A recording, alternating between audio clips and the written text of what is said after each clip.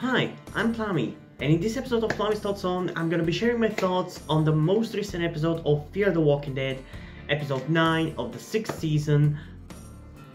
Hi, I'm Plami, and in this episode of Plami's Thoughts On, I'm gonna be sharing my thoughts on the most recent episode of Fear the Walking Dead, episode 9, Things Left to Do.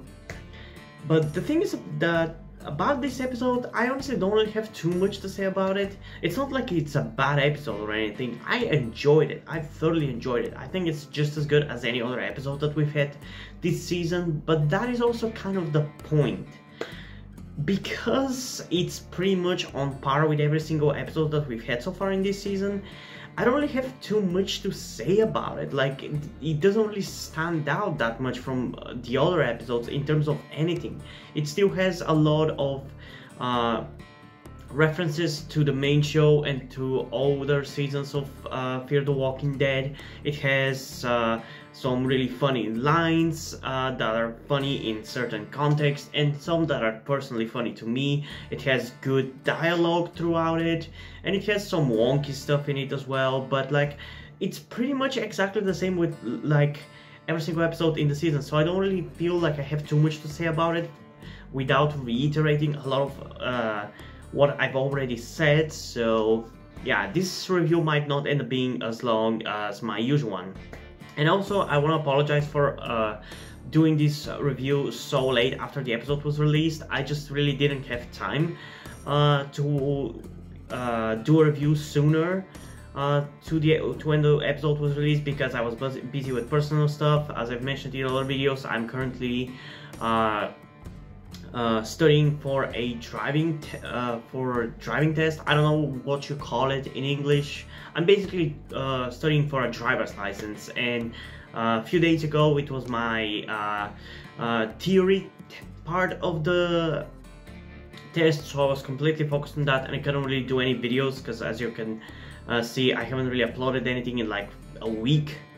But yeah, now I've passed it, so I'm back to uploading stuff. So yeah, I guess let's start off with how the episode opens up, which is it opens up with June with the aftermath of what happened in the previous episode, where John sadly died. I personally don't really have a problem with it. I always obviously knew that some people are going to be triggered about it and want to drop the show, but I personally am fine with that. That's kind of the reason why I watch these shows in the first place, because I want to get invested in characters, only for them to die in tragic and heartbreaking ways. Like, am I the only one who watches this show for this reason? I don't know. But personally, I love his death. It's beautiful, it's tragic, and it hurts. And I love it. That's why I watch it. But yeah, we actually open up with a really cool scene here in the beginning, with one of the first images of the episode being John's dead body in a blurry kind of shot. I think that looked really cool. But what was especially cool to me is a little bit afterwards, as June decides to pick up his gun, how throughout most of that scene we just hear muffled sounds from the background, but the second she picks up the gun and looks at it and contemplates what to do with it, it switches to normal sound. And what is especially cool here is that there isn't even any sad music or anything telling you how to feel about the scene. It's just background music, which is something that I want to talk about for a little bit, where in the last few seasons of The Walking Dead, for season 9 and 10, I've noticed much more music, not even in just background shots and just background moments where nothing is happening, but like even more usage of actual songs throughout the episodes, like we had in that episode 17 with the song called You Want It Darker. I think that was a really cool song to end the episode. But the early seasons of The Walking Dead actually didn't really have music in a lot of the scenes. It was just background noise of animals making noise. Like you would hear cockroaches, and is that what a cockroach is? I'm not sure, but like you can hear insects and many kind of nature sounds in the background. And that scene in the beginning you end up hearing those exact same sounds that you used to hear in the early seasons of The Walking Dead. So that was a nice little callback, whether intentional or unintentional, I don't know, but I liked it because that's one of the things that I liked about the early seasons, that it felt real in that regard, even though personally I hate season 1, and I'm gonna at some point in the future talk about why I hate season 1 when I get to review it. But for now, you just need to know I hate season 1, but I still like aspects of it. So the episode already hooked me in with the opening scene. I really liked it, although that shot with June when she was talking to Virginia, I feel like maybe it was just because of the way it was blurred, because the background was for some reason very blurry, while June in the forefront was crystal clear, but it felt like it was green screen, which wouldn't surprise me if they did that, because this episode was shot during COVID times, about the same time as I believe 10C of the main show was shot. And we did have a bunch of green screen shots in that Here's Negan episode, which I actually completely didn't notice when I was watching the episode, and even when I reviewed the episode. But I saw it when people were reacting to it, so there's that. But yeah, it just kind of struck me as like, oh, is that green screen? I still don't know whether it is or it isn't, but it was just a thing that happened, I guess. So yeah, if I remember correctly, the following scene is when we go to Virginia's settlement, where she has lined up some of our characters there as a Negan-esque lineup, which, I mean, honestly, I didn't really give a shit about the lineup. I knew that nobody was going to die, even though they were kind of showing in teasers or whatever that there was danger for Daniel, but like I never felt like he was going to die. He barely did anything. If they were going to kill him, they were gonna give him a little bit more story this season, unless the actor really wanted out, which I wouldn't be surprised if he would want to, but hey, I don't know what happens behind the scenes, to be honest. I don't know his relationship with the cast, crew and writers or whatever, so maybe he doesn't really care too much, even though he has kind of shown that he's not happy with the writing of the last few seasons, although season 6 has been really good, as we all know. Yeah, so the lineup was kind of meh. There was cool dialogue, or some funny and interesting dialogue, as I've come to expect from this season of Fear. Like when Sarah says that she's gonna put her foot up Strand's ass. That was kind of funny. I like that. But there's not too much happening in that scene, so Morgan then shows up out of fucking nowhere. I feel like, even though I don't really think that COVID affected Fear the Walking Dead's second half and just the episodes and writing in general as much as it did for season 10C of The Walking Dead, which was in itself kind of meant to be more experimental, to find out exactly what the best way to deal with the pandemic and doing these shows is, so cut them some slack, please. I still feel like it affected it a little bit, because there are some clunky moments in this episode, I feel, more than a lot of the other ones that we've had this season, because Morgan kind of comes in this episode out of nowhere, and in the previous episode, he and Dakota were for some reason in trouble, and that was kind of confusing, because from what I remember, where the fuck were they even in episode 7? I don't even remember. They just left. Dakota, Morgan, Charlie, and Alicia, I believe, all left together.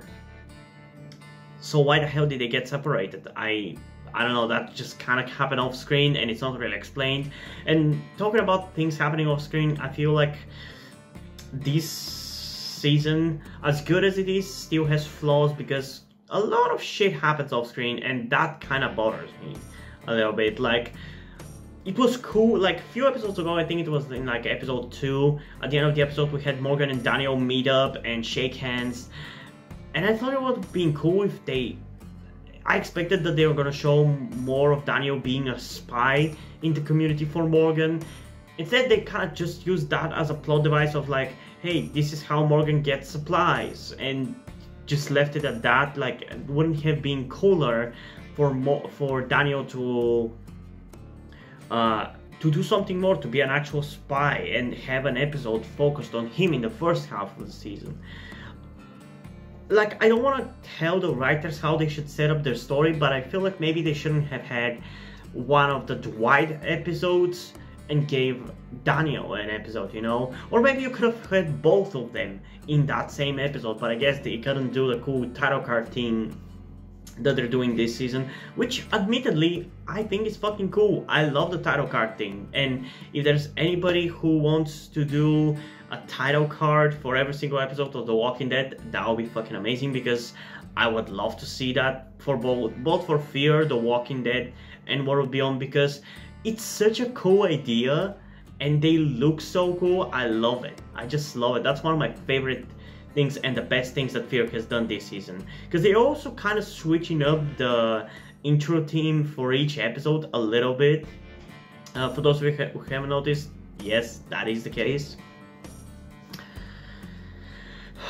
So yeah, where were we? Oh yeah, Morgan shows up out of nowhere. He starts to kind of argue over Virginia. Literally, he starts to scream and explain to everybody what exactly happened with Dakota killing that cowboy guy. I believe his name was Cameron, and it was just kind of funny how he was just screaming over her while she was not threatening at all and not really able to hold the situation. Like, it was funny how she didn't even have anything to defend herself with.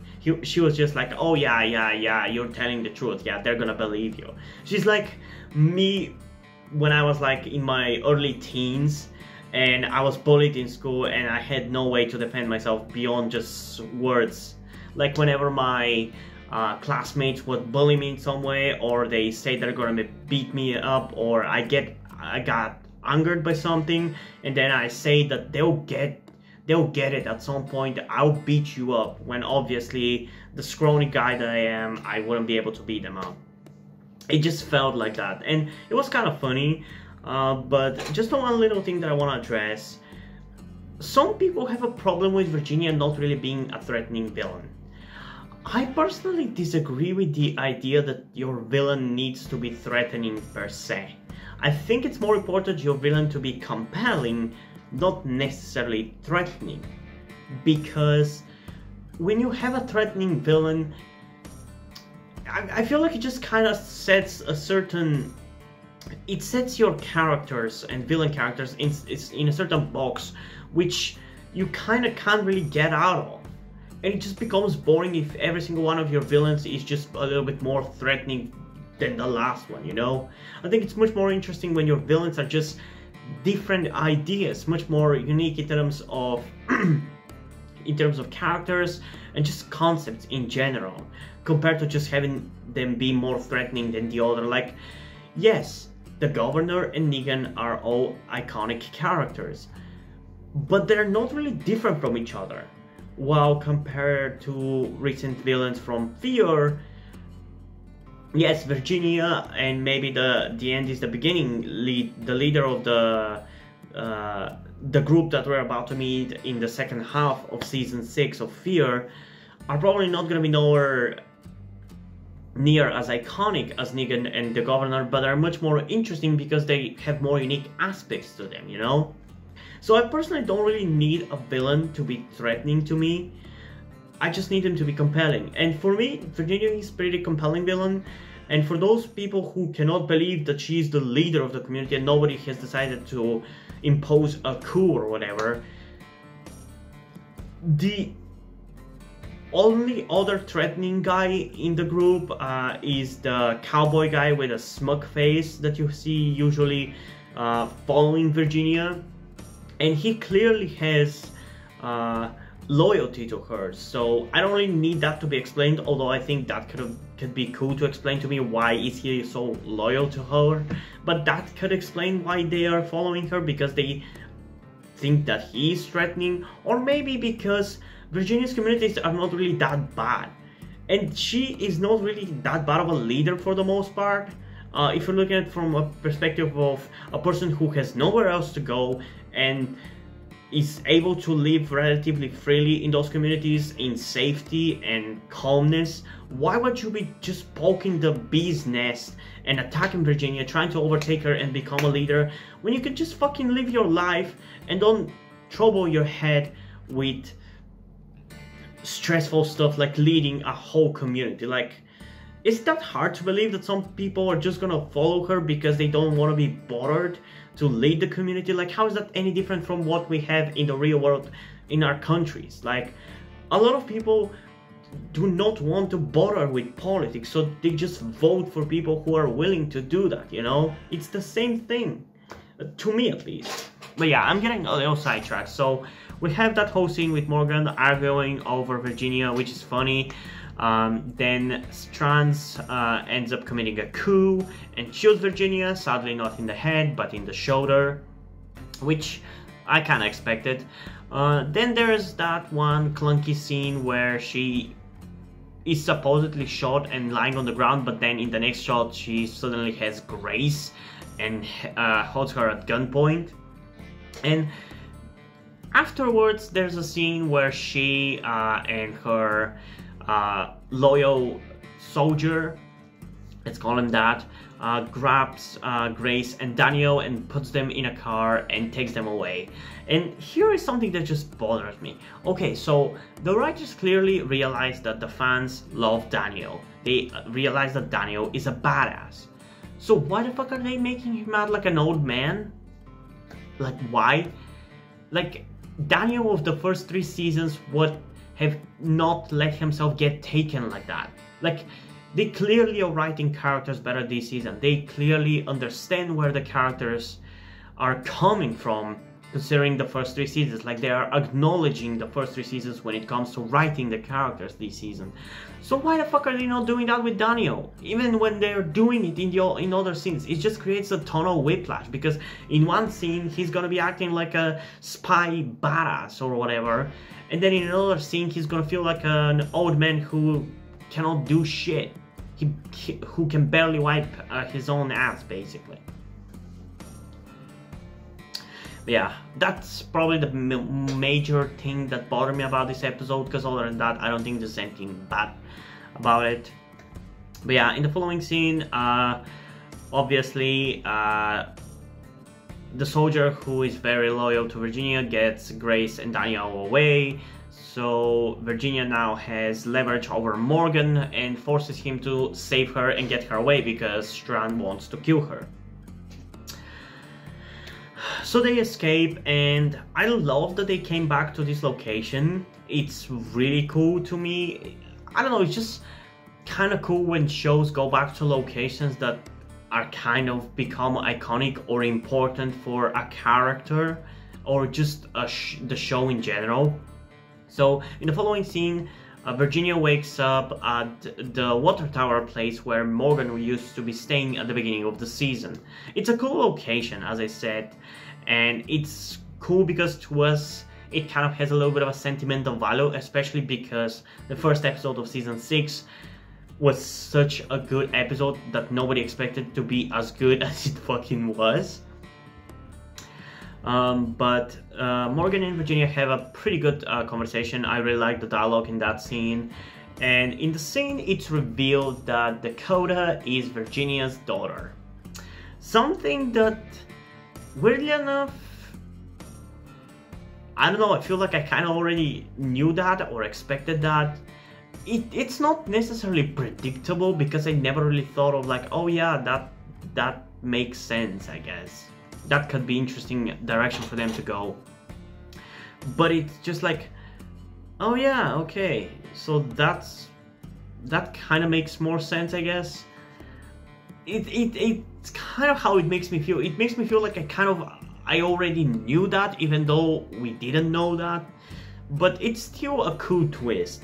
And the funny thing about this twist is that in a way it shouldn't change anything because they were still related to each other before, and I don't think it's okay for the show to say that a mother and daughter relationship is more important than a sister relationship. So suddenly, just because Virginia is Dakota's mom and not her sister, it excuses everything that Virginia has done to protect Dakota, implying that a sisterly bond is not as important, you know?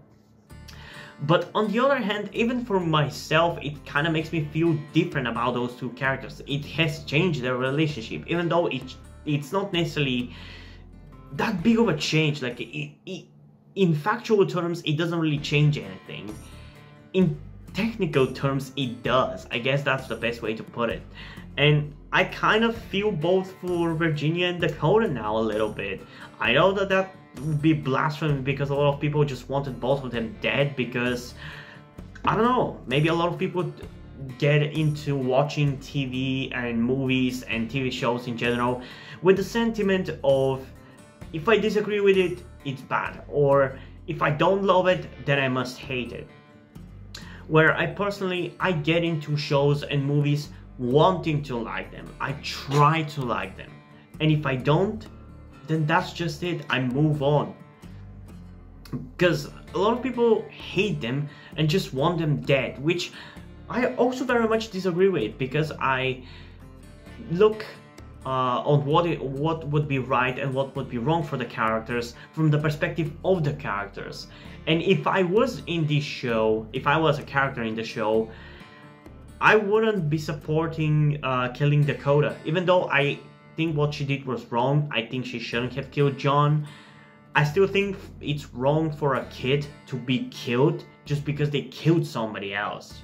I think the context is important. I think it's important to acknowledge that they're a kid and that they shouldn't be serving a death sentence to a kid. Wait, I kind of lost my thoughts, sorry. So, we have the reveal that Virginia is Dakota's mother. So then Sherry shows up out of nowhere and wants to kill Virginia. And I don't know how I feel about that. I understand what the writers are trying to do with Sherry and her lust for revenge towards Virginia, but it's kind of disconnecting, you know? I understand that they're trying to use Virginia as a stand-in for Negan because she has PTSD and trauma from Negan, and she hasn't dealt with it the same way Dwight has.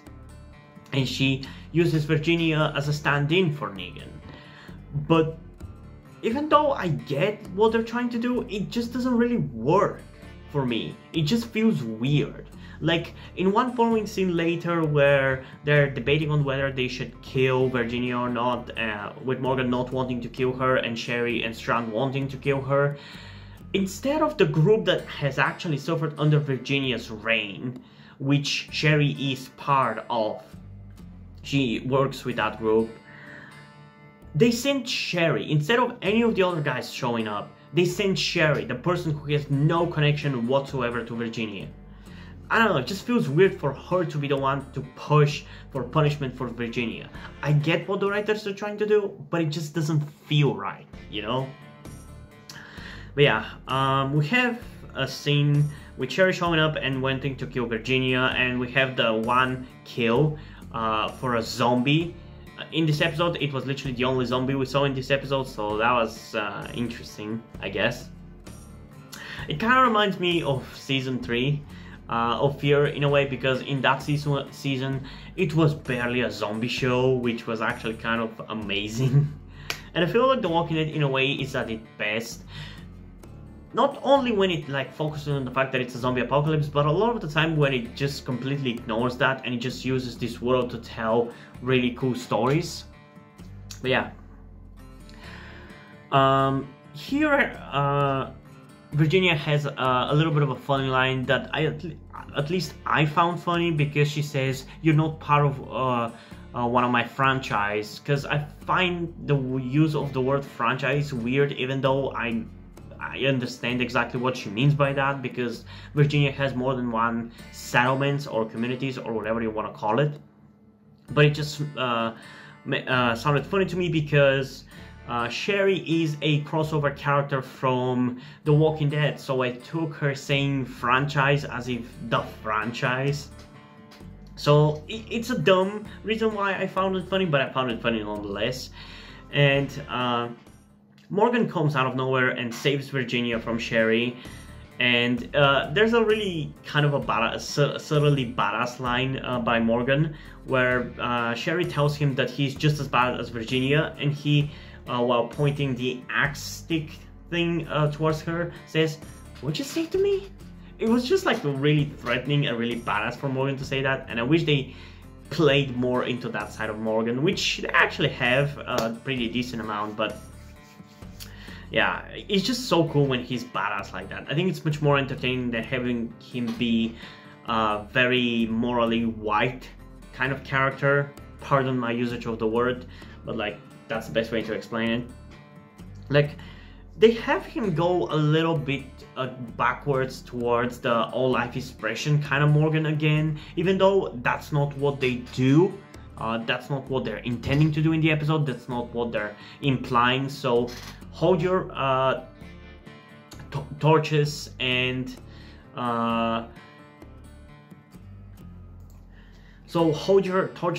pitchforks. They're not reverting Morgan back again. They're not flip-flopping again. I'm gonna explain exactly what they meant by what they did with the character in this episode in a little bit. So yeah, I mean, literally the following scene that we have after this scene is an example of the fact that they're not taking Morgan back to the all life is precious route, because while they're walking towards Morgan's community, Morgan and Virginia are talking, and Morgan says that for all the things that she has done, like John's death, which is in a way Virginia's cause, because she has traumatized Dakota so much that she had felt that she had to do that, that he is willing to kill her when the time comes. It's just that the time hasn't come yet. And yeah, in the following scene we get to see how much Morgan's community has actually expanded, which is interesting because I didn't realize how much time has passed. And here we have a bunch of interesting discussions, I guess, about exactly what they want to do with Virginia. Strand shows up, Sherry shows up, and they both want Virginia to come out and get killed, while Morgan wants her to I mean at that point Virginia is willing to sacrifice herself as long as Dakota is allowed to stay in the community, which understandably frustrates our group, because after what she did in the last episode, they're not exactly willing to do that. And I like the aspect of the following scene where we see Dakota, that she's actually chained up and put into a prison cell essentially for what she did. It's understandable, and it was kind of cool. Was it in that scene where they said that? I think it was later. So I think afterwards they decide that Dakota can stay and they will take out Virginia as long as Morgan is the one to put her down essentially. So they take her out and Morgan is readying himself to behead her, and this is, by the way, a really well executed scene in my opinion, outside of the ending of it, which I'm gonna get into in a little bit, where Morgan is preparing to behead her on a rock, and we see flashbacks to all important moments in this episode, I mean in this season, which is maybe a little bit on the nose and not exactly subtle, but I think it works. And I just love the way Morgan yells out his lines afterwards, where he's screaming like, "The hell are we doing here?" Because like this whole season he's been trying to kill Virginia and save his friends, but at this point they've won. They don't really need to kill Virginia. And for those people who think that Morgan is flip-flopping with his characters, in this scene here, his unwillingness to kill Virginia is not because he thinks her life is precious or anything. He just doesn't want to either be an overly moralistic person who is not willing to do the bad deeds that need to be done in this world, while at the same time he doesn't want to become an unnecessarily brutal, murderistic psychopath. because it's easy to go either way. And I know that fans love when our main characters become remorseless killing machines, and yeah, it's kind of cool and exciting. Even I'm guilty of that. But also from a logical standpoint, it's not the right thing. Like, it's cool that in season 6 our group slaughtered Negan's people. It was an awesome episode, but that was super fucking wrong. So the point that Morgan makes in that scene essentially is that, or at least the writers are trying to imply, is that yes, when you need to kill, it's okay for you to kill in this world. They killed a bunch of people in this episode. But when you've already won the battle and you don't need to win, you don't have to be unnecessarily brutal. In the heat of the moment, it's completely okay for you to kill people, but if you have the upper hand, you don't need to. It's much better to put Virginia in a prison and let her live out her sentence, thinking about what she has done. The only weird thing about that scene is where Morgan says we should twist the knife, because his whole thing about that scene is that he's trying to say that killing Virginia is not the right thing to do. But then he says we should twist the knife, which kind of confuses me, because I don't understand exactly what he means by that. Because at the best it kind of implies that he wants her to tell Dakota that she is her mother, and then kill her, but that's not really what they do, because they just take Virginia back. They allow her to tell Dakota that she's her mother, and they're willing to let her go because they don't want to kill her as a sign for the beginning of this community. He doesn't want blood to be spilled for the birth of the community, which is honestly completely understandable, because after all, with all the flip-flops of the character, Morgan is an inherently very morally white character who always is willing to do the right thing unless he has no other choice. And honestly, this here at the end when Virginia talks to Dakota is probably my favorite scene for both characters.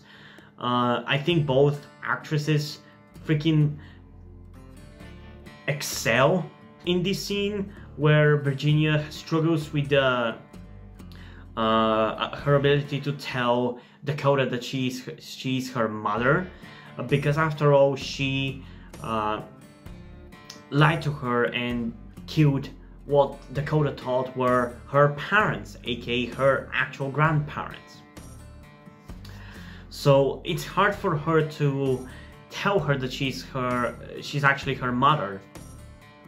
And understandably that shakes Dakota in a very emotional way, honestly. That whole scene is super emotional, especially when it comes to Dakota, because I kind of feel for what her reaction is in that scene. She's at first shaken, then she kind of, I guess you could say, maybe goes into a little bit of a suicidal direction, because she says that she shouldn't have been born, and asks Virginia why the hell did she bring her into this world. Like, those lines really hit me in a way that I did not expect to.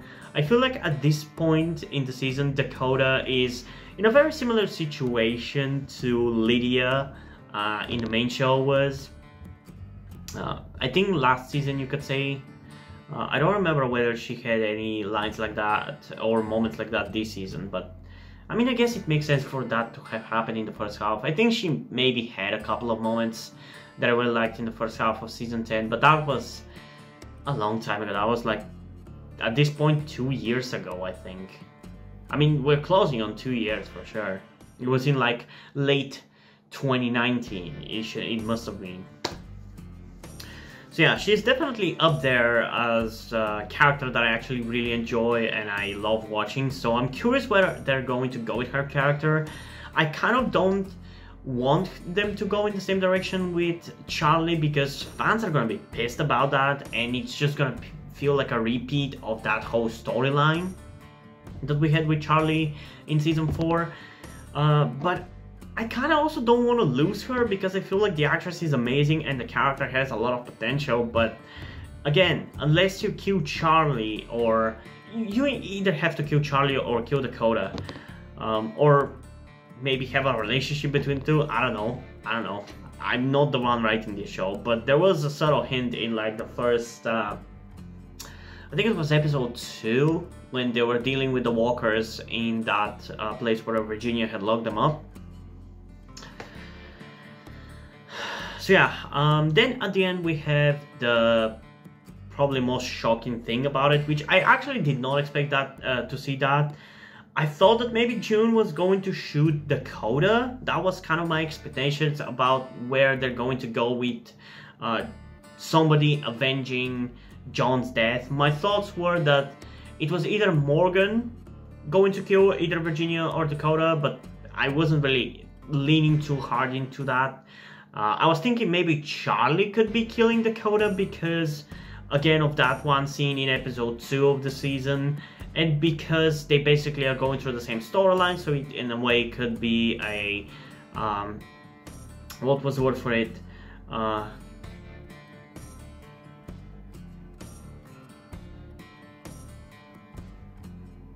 as a redemption. It could have been a redemption for Charlie for killing Nick. Maybe it could have been Alicia, because Alicia was the one pushing for Dakota to be brought into the community, so in a way it could have been her fault, which they kind of play into it in the episode, because Alicia tells to Dakota that she did everything to make to allow for Dakota to stay, and that she shouldn't risk it by doing anything stupid. So they kind of played into that, where Alicia might feel a little bit guilty or have some just feelings about John's death and her participation in it, in a way.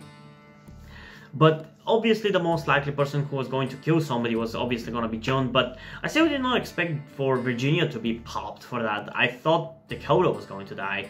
But honestly, as I explained earlier, I think this is the better way, and from even in-universe perspective, this is the better way and the right way to go about it, because Dakota is, after all, a child. She's still a child. She's a teenager, but she's still a child. She's not able to make rational decisions, especially in this world and with all the trauma and PTSD that she has from her mom not telling her that she's her mom and killing their parents, or what Dakota thought it was her parents.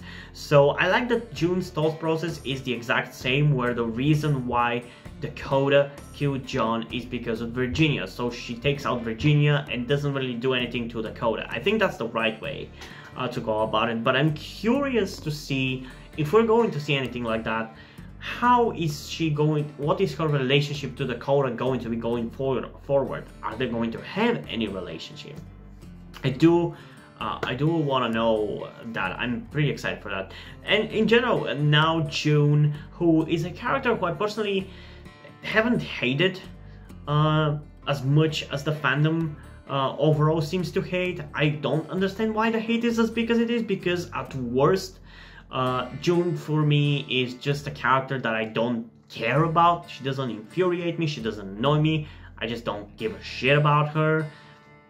But with this episode, I actually kind of like her now, and I love how much she reminds me of comic Andrea from the comic book for the main show. She literally looks exactly like her, with the hair put down and the hat. She looks exactly like her, so I wouldn't be surprised if they adapt some of aspects of the character or storylines or something from comic Andrea to June on Fear the Walking Dead. Because first of all, it wouldn't be the first time that Fear the Walking Dead has adapted things from the comic book for the main show. Like, for example, in the comic book there's a scene with how to explain it, like, there's a scene in which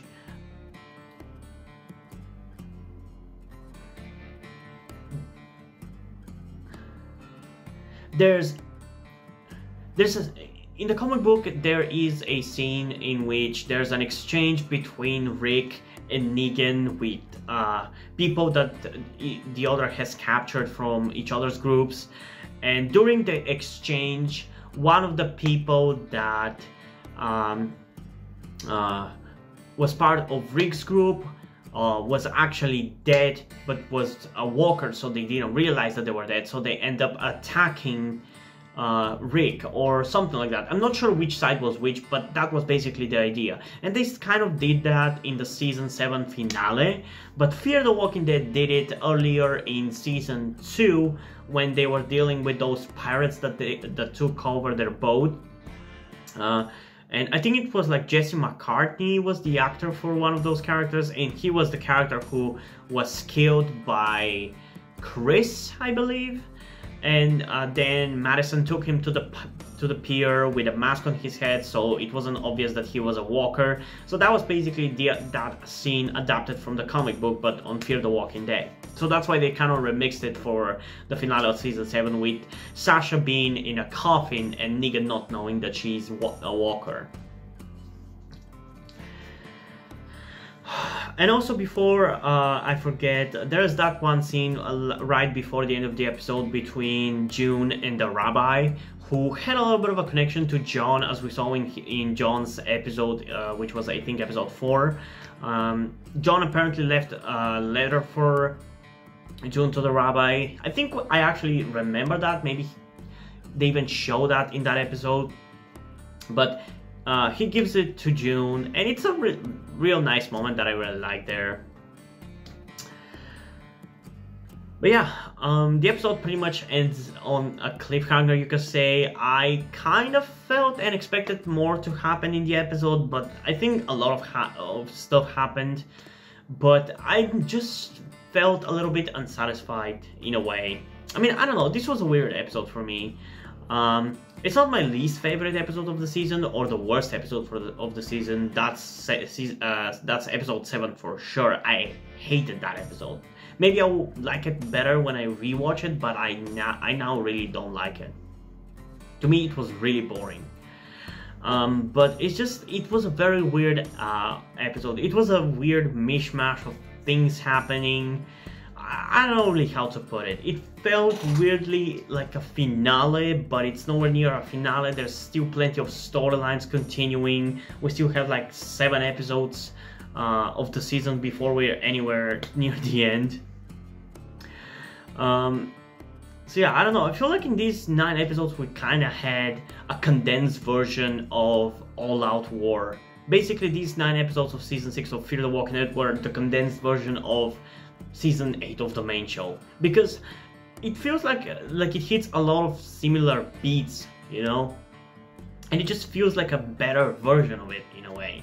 But yeah, I still enjoyed this episode. It's just a little weird, and I don't really feel as much weight for this episode as I did for some of the other ones. So it was a good episode, but it's closer to the average of the season than to the top, you know. So yeah, in terms of the rating, I mean, I don't know, I think it's good. I kind of feel like giving it like a 7.9 out of 10, but I feel like it was higher than that, so I think I'm going to give it an 8.3 out of 10. I think there was enough in it that was really enjoyable and really changing, impactful for a decent amount of characters like June, Morgan, Dakota. So I'm curious exactly where they're gonna go with all those stuff. And the next episode, which is supposed to be a Daniel focused episode, seems to be really fun as well, so I'm really excited for that one. And I'm literally gonna be watching this episode few hours after I'm done with this review, because it's gonna be up on AMC Plus, and that's where I'm gonna watch it. So you can definitely expect the review to that episode much sooner than when I did this. But yeah, I think that's pretty much everything I have to say about this episode. So hope you guys enjoyed this video, and if you did, leave a like and subscribe. Also check out the description to my Twitter if you want to follow me there, and to my Wattpad where I post my stories, because in addition to doing all these videos to my channel, I'm also a writer. And if you don't enjoy my stories, or you simply enjoy my videos, you can head over to Patreon where you can pledge support and help get the channel going, help support me so I can keep writing the stories you enjoy. But if you don't want to do it, that's completely fine. You can still help me out in other ways, like liking this video, subscribing, and especially sharing this video with somebody who you think might enjoy it. And I think it's pretty much it for this video, so hopefully I'm gonna see you in the next one. Bye!